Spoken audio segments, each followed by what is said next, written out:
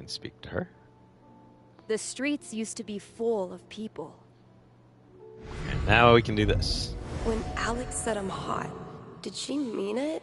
Or was she just messing around? Never seen Steph feel this way before. Maybe I could reassure her. She's always so confident.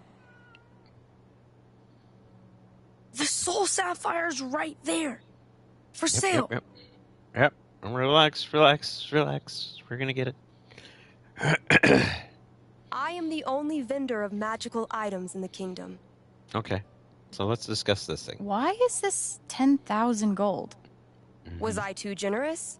It was originally 20,000, but... No, I meant... Never mind. Maybe we can make some kind of deal with her. Yep. Let's see.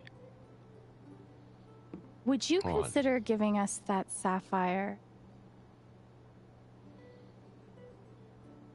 I have to. In exchange for something far more valuable. My hand. In marriage. And all of its associated benefits.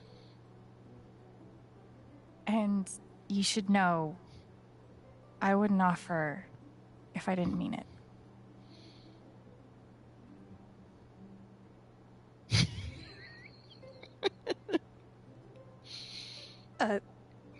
I mean... Oh, man. This just got real. I'd be lying if I said I wasn't intrigued. But I'm afraid I can't accept. That for now, bit. For now. We need the sapphire right away. It's for a quest to end the age of monsters.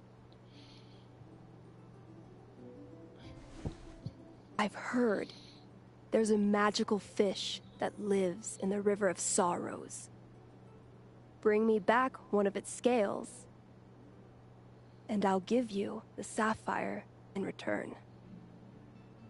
Side quest. Yeah. That's got a little bit of a side quest to do. And one more thing before we leave. Well, we're not going to buy anything. Okay, but we are going to look at Steph again.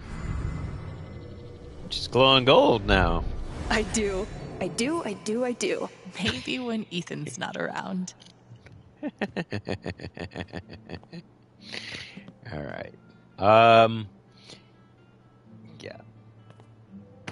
We're not going to deal with the serpent today. We're doing one last thing. That wink.